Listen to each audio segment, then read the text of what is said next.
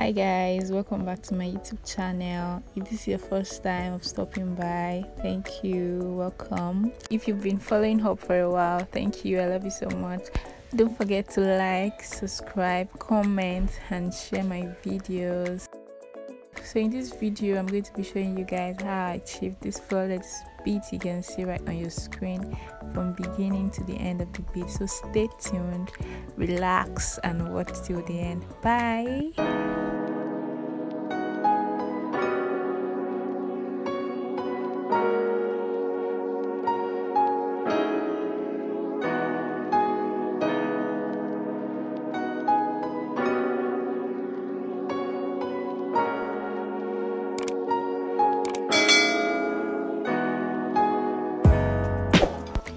Okay guys, I've drawn a brow. I'm going to be going in with my eyeshadow now,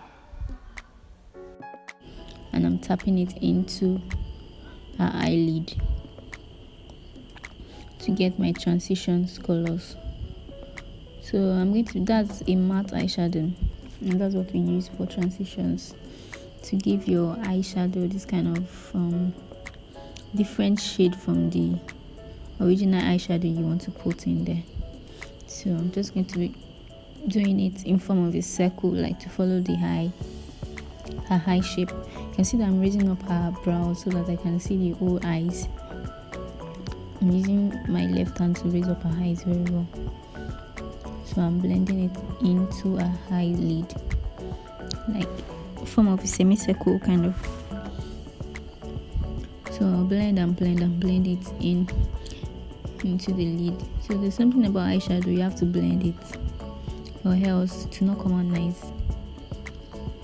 So I'll just keep blending it, then I'll be contouring the outer corner of her eyes, and that's what I'm doing, using another color for my Color Cosmetics eyeshadow. You can see that the color is darker than the one I use for the transition.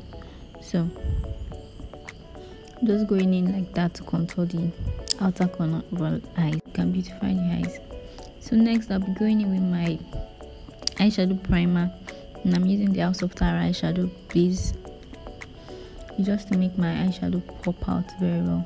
And I'm just tracing our original eye, as I'm raising the eye up so that I can see the full eyes. So you're just going to do something like a semicircle sort of. You can see what I'm doing on the eyelid after with the eyeshadow, and I'm using color like that is kind of golden yellow color.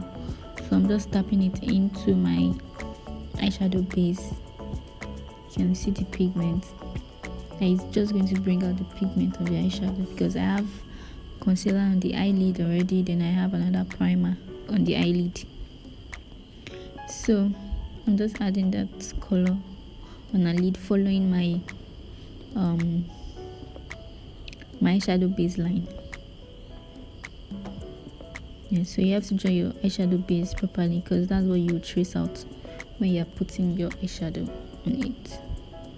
So I'm going to be mixing these colors, so I'll be adding another deeper gold color like on this other part of the eye. You can see that I'm not putting the whole eyeshadow on all the lids, so I'm going in with another shade of gold at the end. It's almost the same thing with the one I use in doing the eye contour, but I think this one is shimmer. Shimmer is all this one that is only shining. The matte is just the normal eyeshadow that looks chalky, but this one is shimmer, that's all this shine stuff. So I'm just going to be applying it at the center that way. So you can add as many colors as you want on your eyeshadow. Just know that you have to blend your eyeshadow so you'll not be looking like masquerade.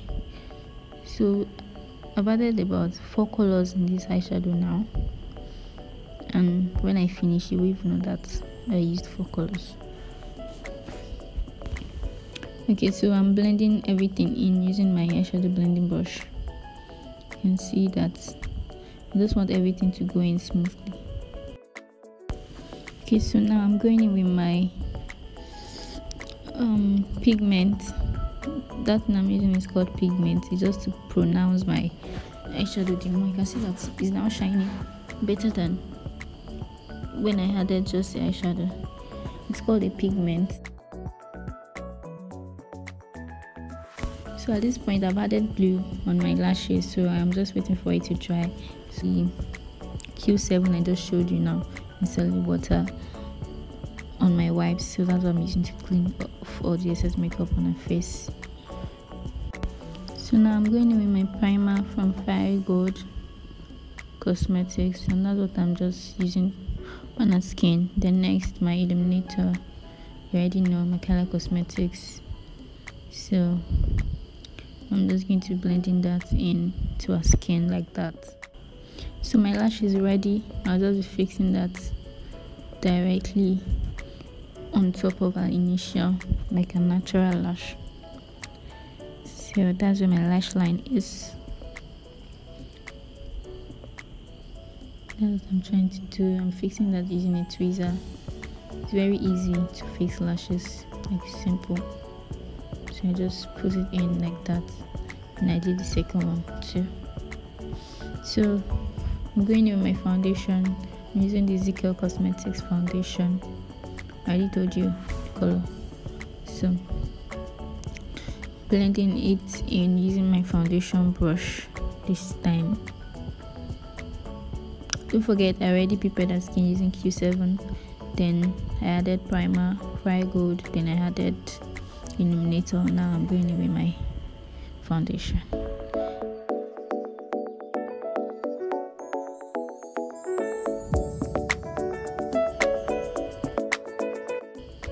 So next I'm going in with my highlights, and I'm using the medium beige, medium beige shade from Elegant Pro Concealer underneath her eyes. You don't want too much concealer too, just a bit is fine. It's not about the quantity, it's about how you can blend it in properly. Okay, so I'm going to be blending that in by tapping it from the bottom like that, then go straight underneath her eyes. So like I said in my first video, that you don't have to blend everything, like everything into the foundation. Just blend slightly, but don't make it harsh. Let it slip into the skin. So that's what I'm doing right there. Just keep blending.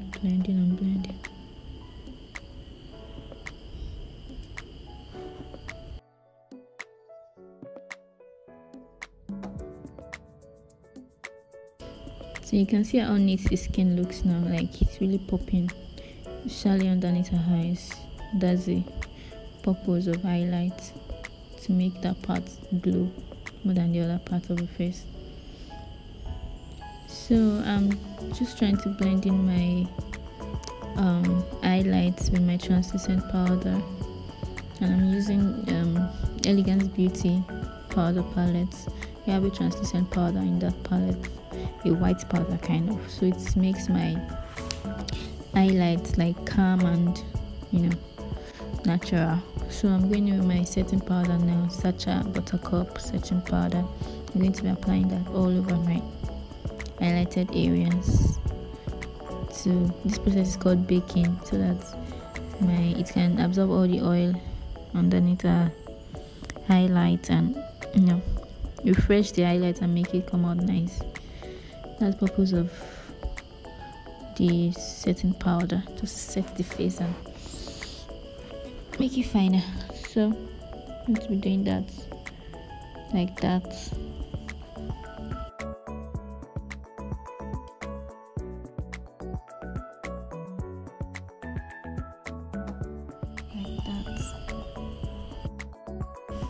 So it's contour time, so I'm going to be contouring her nose straight down from the end of her brows downwards and nose using a nose contour brush. So I'm just going to be doing a powder contour, a very slight contour. you know, she's light and you don't want to use it dark. You don't want anything dark strokes or any dark something on her face. So I'm just trying to be careful. So I'm going to end up having a very dark nose. So I'm using the Elegance Beauty powder palette. I have this powder in stock if you want to buy 6,000 naira. It's a very good powder. It has a translucent powder, it has blush, and it has, I think, about how many shades now? 10 shades powder in this palette, and it's just 6,000 naira. I deliver ASAP. Okay, so just still blending and blending and blending to make sure that my nose is snatched.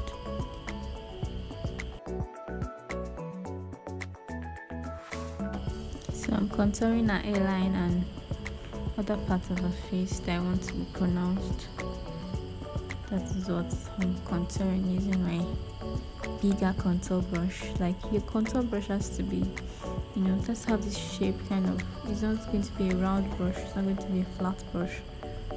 So just be like a bigger angle brush so that it can go at once and contour all of those parts you want to contour properly.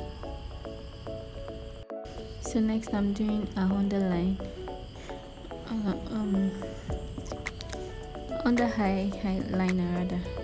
So I'm using Marlbrook pencil, the black pencil. This pencil is the Bomb. I think it's 3.5 also. It's very dark, and but sometimes when I use it myself, I still always have it like the second day, the third day. No matter I try washing it off, it's so dark and nice. You can see the effect.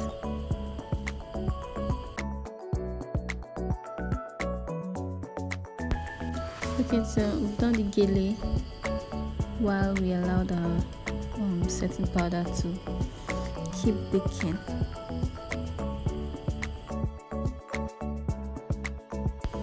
So I'm just going to be blending in the powder. I'm not dusting it off like that. I'm just blending it into the skin so that I can use my finishing powder now. So I'm using finishing powder. So I'm using my Elegance Beauty powder palette as my finishing powder. So I'm just tapping the powder into her skin like that. You can see how clean the skin is. You can see that the foundation is now fitting into her skin color. Okay, so just blending down with my powder brush properly, and because we've done the Gele, so I'm trying to be very careful that I don't stain the Gele with my powder brush. So just trying to save time while the face was setting, just tie the Gele alongside.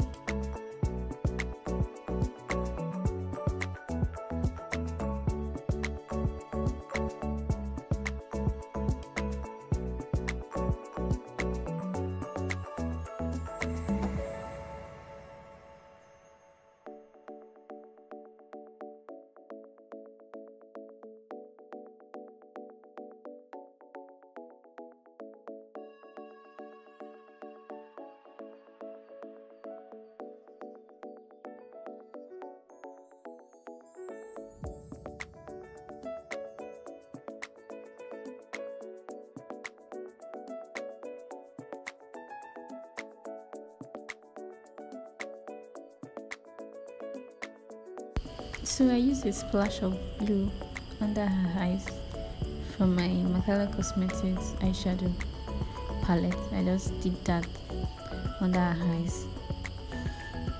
So I'm going in with my lipstick now from Huda Beauty, and I'm just trying to form the V shape part of her lip. You can see the way I'm doing that. Just trying to form a V so that my lips will be nice.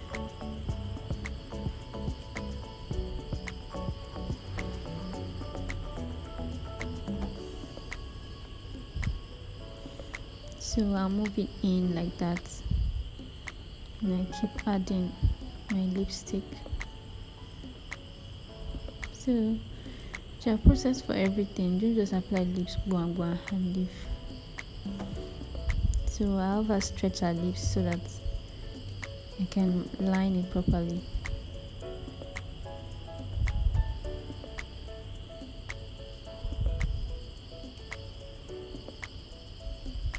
So I'm lining the corners of her lips.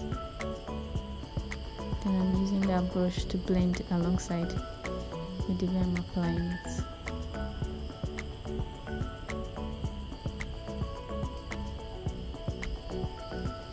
That lipstick is very matte, that's why it's looking cracked. So just watch how we're able to scale through these lips.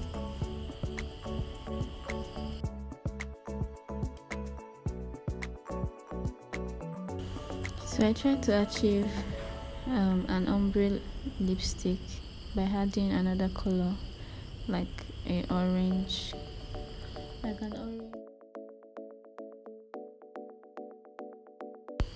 So next I'll be going in with a lip gloss just directly on it so that I can reduce the matte-ness of the lipstick, so I can make it glossy. I really don't like matte lipstick, I like it glossy.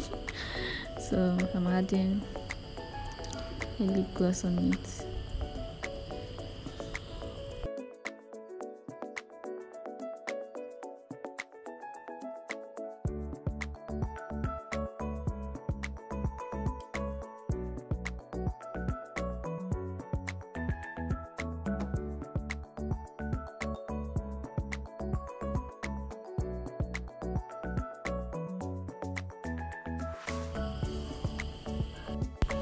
So it's spray time, and I'm using the Yoruba Beauty Fix Spray and my Carite Illuminator Glue. It's in form of a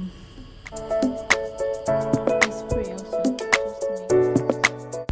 So guys, thank you for stopping by. This is the final look. I hope you enjoyed this video. Don't forget to subscribe, like, share and comment. Thank you. See you in my next video. Bye.